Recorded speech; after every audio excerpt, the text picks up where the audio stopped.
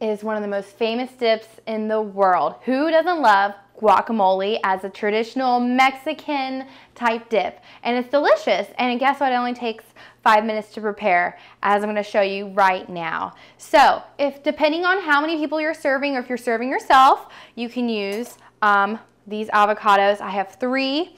And you want red onion, cilantro, lemon or lime juice, some salsa, and of course your chips to enjoy. So my favorite part is to cut these guacamoles up, or avocados up. Now I just wanted to show you a tip real quick, because I learned this that when you buy avocados in the grocery store, if you take off the stem right here and you see that it's green, and you see that it's green when it feels a little bit like, okay, it's ripe, I know it's not rotten, and I know I can probably use this today or tomorrow, the day you buy it, it's going to be great. So that's a little trick that I found out about using avocados, that if you just open it up and you see that it's green, you're good to go. So let's make sure this is good. I'm pretty sure it's good. Sometimes I make guacamole before and I found out that my avocado was not good, and I was really upset. Okay, so I'm going to just cut it up in half with my French knife. Hey, guess what? That looks perfect. Yum indeed. Now you do want to take the pit out real quick. Make sure you don't chop your hand off, and just go into it like this. The pit is out. How fast is that? I'm just going to put that to the side right now.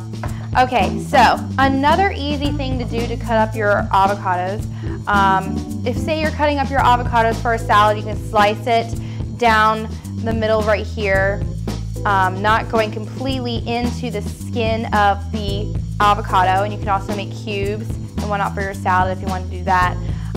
But since we're making guacamole, it's just easy to spoon it out. Just wanted to show you a heads up what that looks like. So I'm going to go ahead and spoon it out.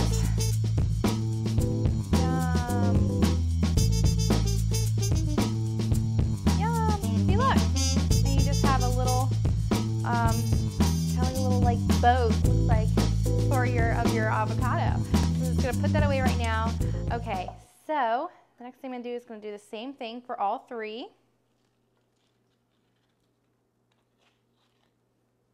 Awesome.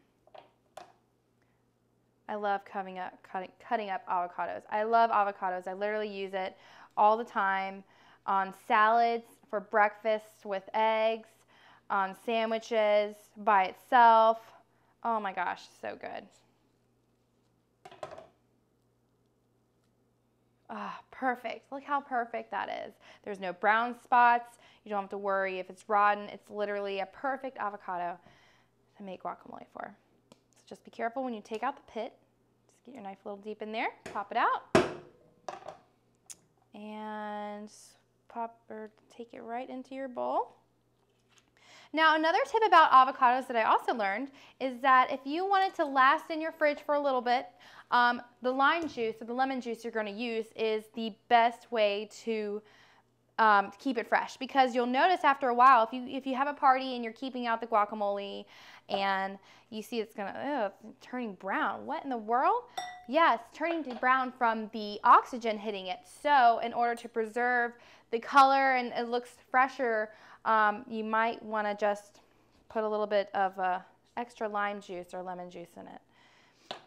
And another tip as well, if you bought it and your avocado is not ripe enough, you can, and you want to use it the next day, you can put it in a brown bag, and that is also supposed to help and make it ripe faster. So just fun little tips you can use. Okay, so that's 3 avocados into our bowl. So you can see I'm just scooping it out, super easy because it's ripe. Perfect. Now before I mash it up, look, he's so cute. Okay, so before I mash it up, I'm going to go ahead and chop up my red onion. I'm just going to use a little bit of less than half of a red onion. Again, you know, with these recipes, I wanted to also introduce to you that, you know, you don't have to use specific measurements with these. You also just have to feel it out and to watch how much you put in there, because sometimes you can overload it, as I did with the cilantro. I'll have to tell you about that. It was a big deal because cilantro is super powerful. But in the meantime, as we're cutting up this red onion, just gonna dice it up as well. And I'm probably going to tear up here in a second because it's so powerful. It just hits your eyeballs and you're like, oh my goodness. Ah, see, already doing it. Oh my gosh, all the time. It happens all the time. Oh, okay. All right, so that's probably enough chopping. Oh my God. Ah, okay. So I'm gonna go ahead and dump this into our avocados. Delish.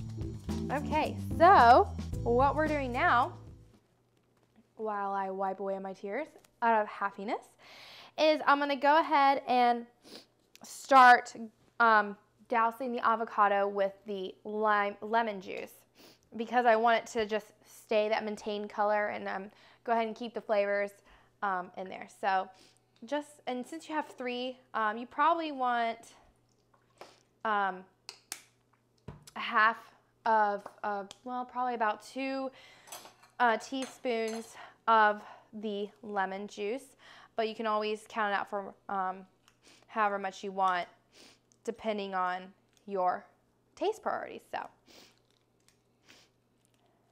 I honestly feel like there's no wrong way to do this because it's with your own preference. That's the beauty about cooking as well. I mean, if you want more cilantro, if you want more lemon juice, you know, definitely. So whenever I look at measurements, I'm like, you know, I'm definitely going to go by the measurements, but I want to make it my way too. So I'm not going to smash it up real quick. I'm just going to stir it around with the lemon juice. Now, this is the part I talked about earlier with the cilantro. That cilantro, like, oh my gosh, if you smell it, it just hits your face. It's so good. It's such a fresh herb. But with cilantro, you don't want too much in the guacamole unless you really like it. But most people don't want it to be overbeared with the cilantro or the guacamole because you want to taste the guacamole itself and the other ingredients that it has in there. One time I put too much cilantro in it and it did not taste the same. So heads up about that. I did buy a head of this cilantro, so you don't need too much. Trust me. So literally just a small bundle, okay? Small bundle. And chop this baby up. Literally a little bit goes a long way, honestly. So if you're gonna use this whole thing, you probably have to have like 15 avocados. I'm not even kidding. So literally I'm just gonna dice it up. I don't need too much. I can smell it already as I'm cutting this up. Literally, I mean, literally, perfect. Just like that. So honestly, I don't need too much. Now, salsa is just gonna get a little different flavor to it. And I literally just want maybe 2 tablespoons of it in my 3 guacamoles. Okay? Awesome. Any type of salsa will do. Now, the next part is to smash it up with your fork.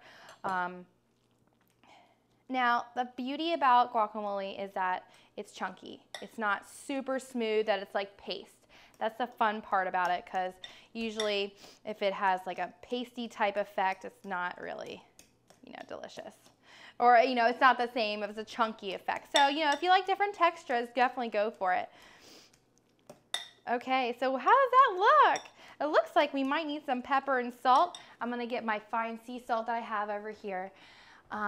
Just season it up a little bit. Yum. Now for pepper. I am a pepper fiend. So if you are too, join me. I'm not gonna put too much in here, just a dash. Stir it up just a little bit. And this color is from the salsa, so don't worry. All right, so we are done with our guacamole dip of part of our Mexican recipes. Now I'm gonna enjoy a chip. Yum. Let's see how this turned out.